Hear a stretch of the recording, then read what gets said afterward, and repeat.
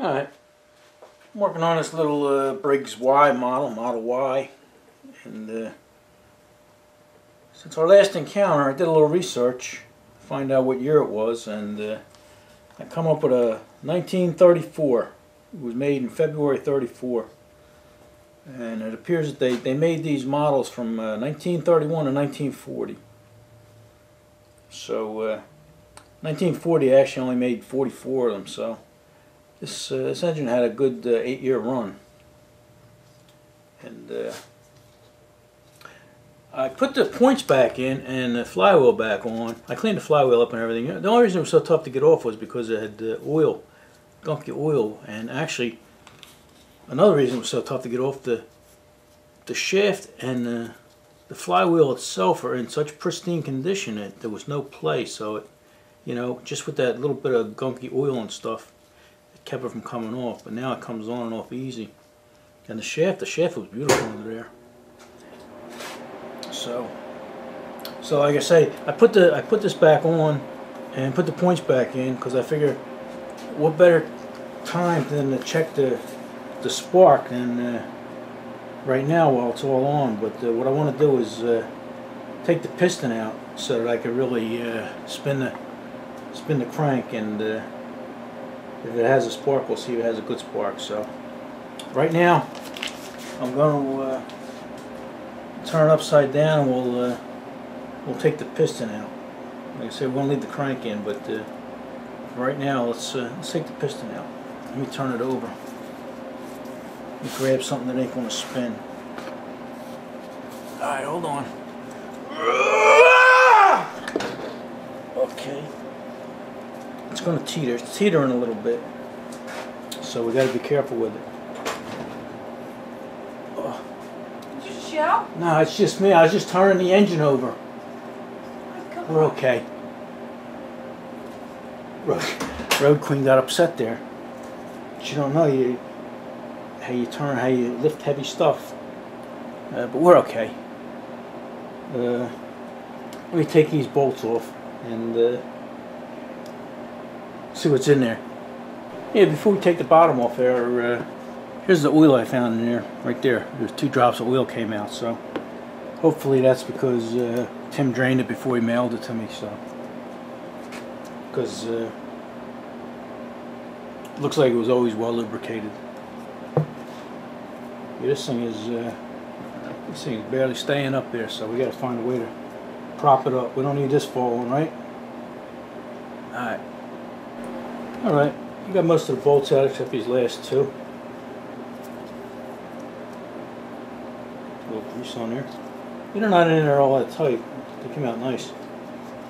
And yeah, this engine don't look like it's been messed with at all, hardly.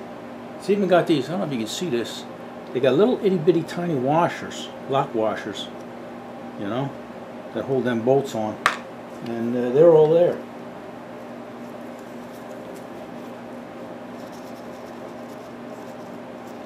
Alright, there's one right there. Alright, let's open this up. We'll open this up together.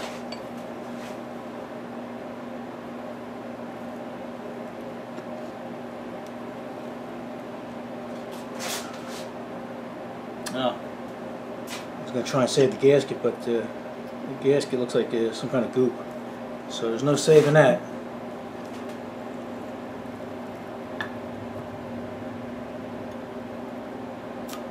Yeah, whoever put that gasket on, put on some kind of sealant or something, which is okay.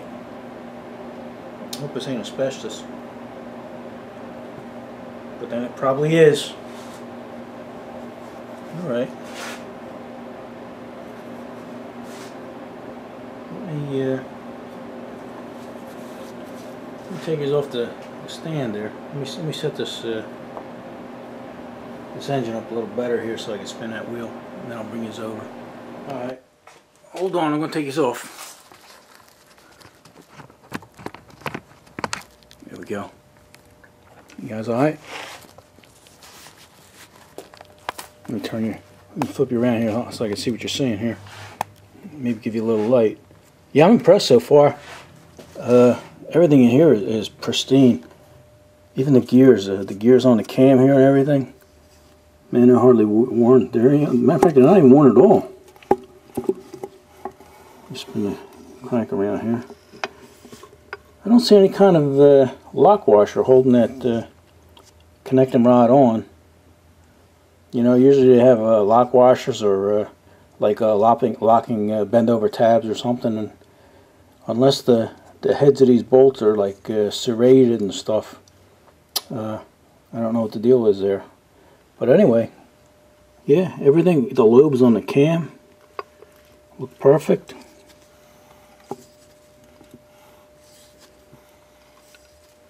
And everything else here, there's absolutely no play at all in that connecting rod. So let me set these up over here on my side, and maybe you guys can see what we're doing. All right, let's see what we got here. Oop! I almost lost my tower of blocks here. Okay, that should be okay.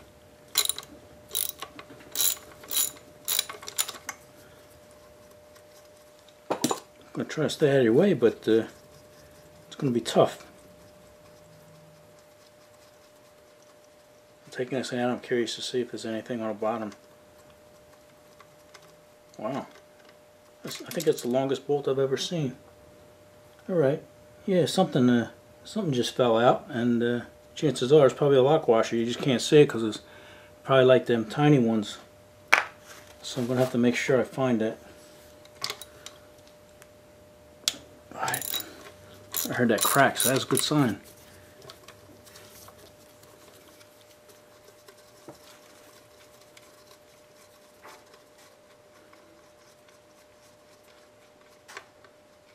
I'm going to be careful. Oh yeah. And you know what? Lock washer's, it's just the opposite. Lock washer's so big it blended in with the crankshaft, or the connecting rod. What you got? You see it on there? It's a regular size lock washer. Yeah, it blended in. It blended in with the works. Wow. This is unbelievable. Look at that. You guys ever see a connector rod as pristine as that? And look, I think you can see the shaft. Look at that connecting rod, man. That's beautiful. Wow. I don't think I've ever seen a connecting rod in that shape in my life. It's beautiful. Beautiful. Okay. That rod was moving pretty easy there, so now let's see what we can do here. Let's make a little room for you. Get rid of these blocks. I'm just going to throw them on the floor so I don't get excited. Alright. Turn this on its side here. And let's see if we can push that out.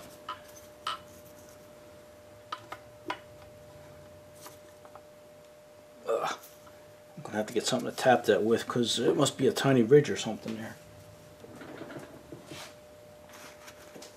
Hold on, let me go get something. Alright, I just put a tiny piece of wood in the back here, and we're going to tap it a little bit. Looks like it's coming.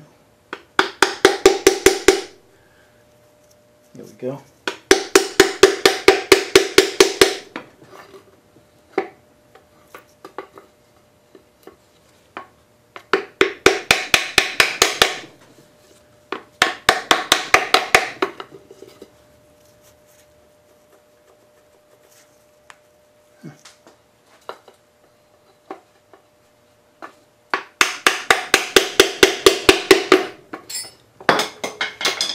Just a screwdriver. There we go. There we go. Don't know what was holding it. Wow. A lot of carbon. A lot of carbon built up in the oil ring here at the bottom. But other than that, the rest of the rings,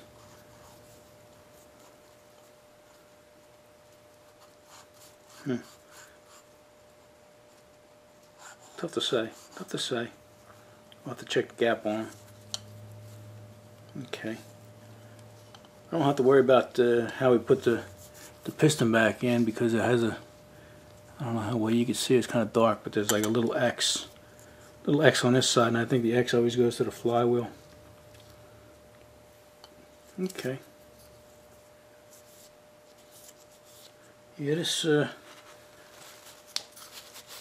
connecting rod, it's an aluminum connecting rod. It's pretty odd for this year. This is a 1934, but that's pristine too. Beautiful. And the piston looks good. No gouges or scrapes or anything. And that's tight as can be too. Alright, yeah, we're happy with all that. Alright, now I think maybe we can take this muffler off. I juiced it up earlier. Let me give it a little. Oh yeah, look at that. There we go. I don't think I'll be able to take it out without taking this pipe out. It's going to hit our block there. So let me see if I could unscrew this. If not, we'll cut it off, right? Nothing special about that. Alright. Alright. I tried to get that off. I tried to get it off with a pipe wrench. And then I couldn't do nothing there, so I tried the hot wrench here. And even that didn't help. So what I'm going to do is I'm going to cut this with the Sawzall right here. Right up against the thing there. That way I can, if I want to reuse that and everything, I can saw it out and chisel out what's left and then retap this.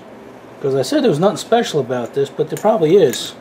You know, because it looks like a regular pipe fitting. Looks like maybe 3/4. And up here, it looks like it was made for a special muffler that goes on there. So we're going to save that. You know, it is original equipment. And like I say, we can always rethread this if we have to, and we'll cut that off because I didn't like, you know, I had the wrench on here. I didn't like the way it was moving down here. You know, I don't want to take a chance of cracking this casting in the block. If we do that, then we're really screwed. So let me cut that off and we'll continue on. Alright, yeah, I got that exhaust pipe off. I cut it, and yeah, there's a reason why you got to take these apart, these old engines, before you try and start them. This one got some kind of critter. There you go. This one had some kind of critter nest in there.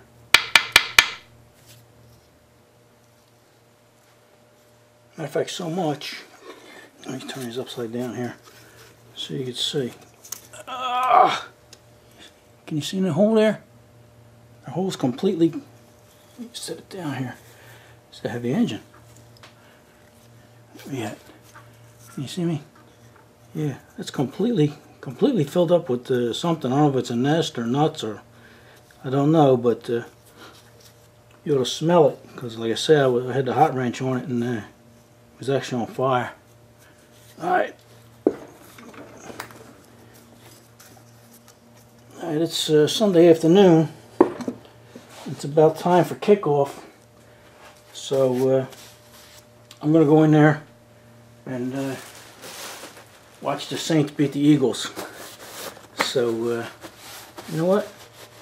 Let me take off the camera before I go in there and show you what that cylinder looks like. The thing's immaculate. Crazy. Crazy. Let me spin this around so I can see what you're saying. Look at that. Not a single scratch anywhere. Yeah, this engine this didn't have much wear at all. Matter of fact, there isn't even a ridge up here. You know, the reason the piston wasn't coming out that much because the only ridge it had, you can see here, was a carbon ridge on the top. That's the only thing that was holding it in. So yeah, I think it's going to be a nice engine, real nice engine. So alright, I'm going to go in there and watch the game, and we'll come back and maybe do a little more. Alright, yeah, it's the next day, and I think what we'll do is we'll see if it has a spark. Alright, let me see, I got a bowl here so we can ground it out.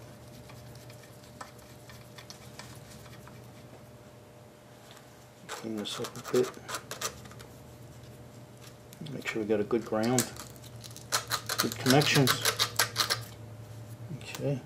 Got a brand new spark plug here. It doesn't matter what kind you have.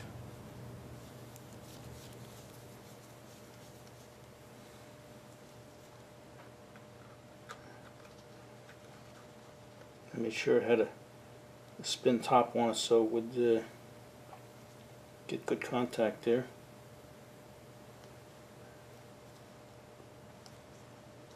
Alright, and got a clamp here, Irwin clamp. These are good to have. This one, I guess they still make them. Yeah, this one's from 2003, but they're handy. All you do is squeeze them and they'll hold whatever you need.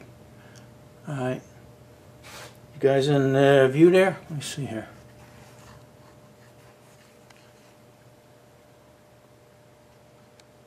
There you go. You in focus? Alright, let's see. Hope for the best.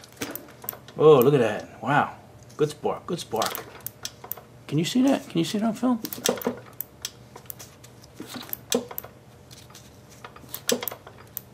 I don't know if you can or not. Oh yeah, here you go.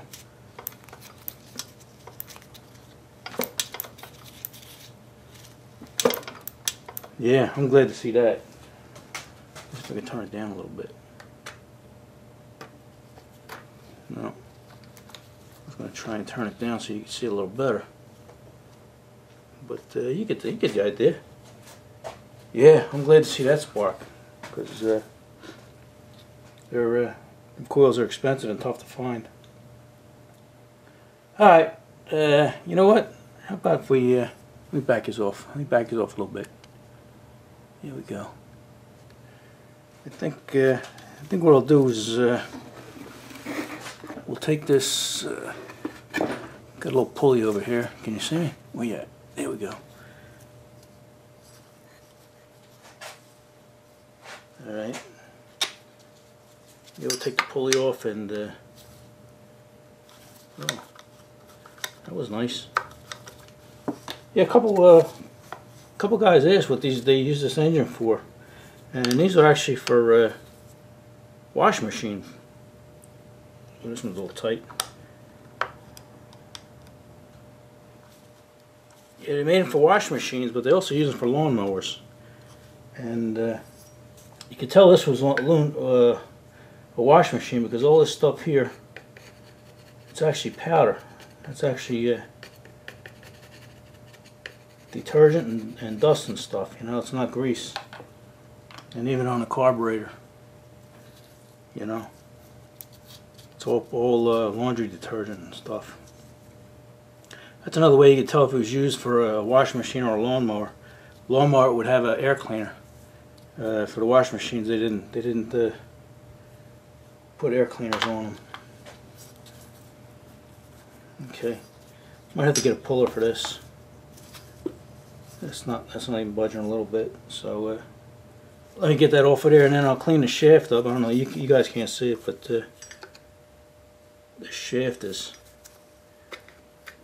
packed with laundry detergent and stuff like that. The shaft looks good though. I scraped a little bit off of there. Looks good. So let me take that off and clean that up, and then we'll take the crank out. All right. Yeah, I got this. I got the pulley off. I cleaned the shaft up and everything, and it slides off and on nice now. But I put it back on there because that's going to help me take that flywheel off.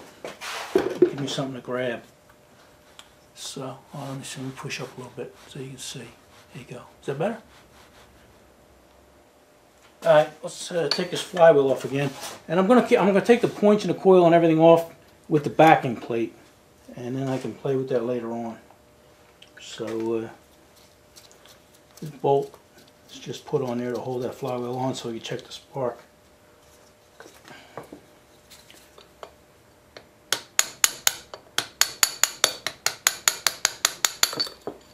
Okay, that flywheel should come right off because we had it off already. I cleaned it up and just twist the crankshaft there and it come right off. Yeah, this thing's in beautiful shape. This whole engine's in beautiful shape. Alright. When we took the points off before, or when we took the coil off, a couple guys mentioned that I was missing a bolt, you know, a hidden bolt, but the only thing that holds that coil on is these two screws here. These bolts here, these 4 bolts here, that look like they're hidden, actually holds this backing plate on, and that's what we're going to take off right now. Alright, I'm going to take this pulley off because we're done with it. See, that come off real nice. I had to dress that flywheel up a little bit because the screws were dug in there. But let's see how. I'm trying to stay out of your way here. Take these bolts out. There we go. They're not tight at all, but I'm going to get a bigger screwdriver anyway. Alright, I got us a bigger screwdriver here, and let me see, maybe you guys can see better if I tip it down this way, huh? Alright, yeah, it's better. Better for me too, I won't get in your way.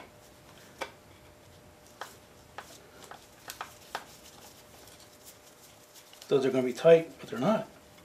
They were tight because of the lock washer, but once they broke that loose, they spin right out. There we go.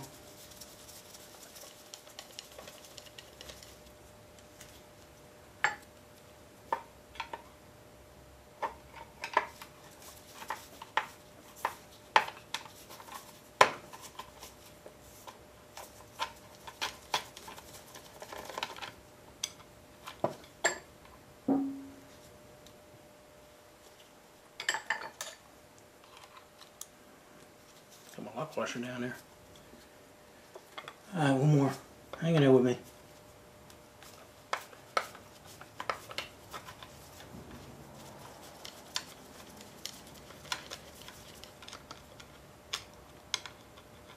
Okay.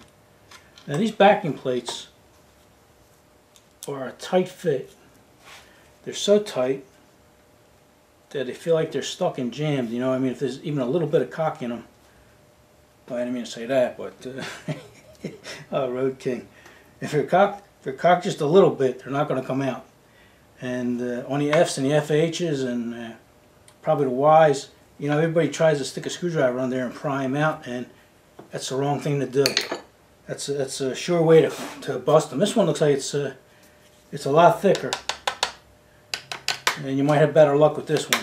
But the way I've found that they break loose the best is to hit the crank with a hammer back here, and the crankshaft actually pushes it out evenly. Look at that! Look at that! You guys watching this? All right. It's getting held up down there by my diaper. All right. You know what? You got the whole crank out now. All right. Yeah, you see that edge there? That's a machined edge, and that holds tight up against there. Let's get our crank out.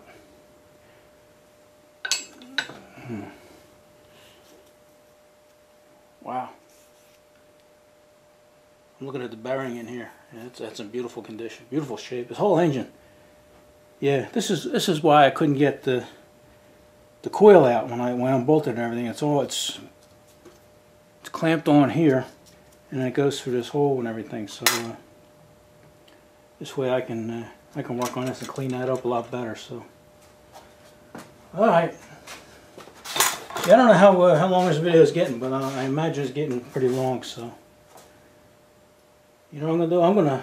I'm gonna clean this engine up, get rid of all this soap, detergent, and stuff like that, and get this engine ready to work on. So, all right, we got a lot done. We know we got a good coil, and we got the crank out, got the plate off without busting it, and I'm happy. I'm happy. I'm also going to work on this up top here. I got this bolt that was busted off, so I'm gonna spray that down, and then we'll try and get that out. But I don't know if I'm going to do that on camera or not. So, all right, what do you guys say? Enough of this? All right, we'll see you in the next one.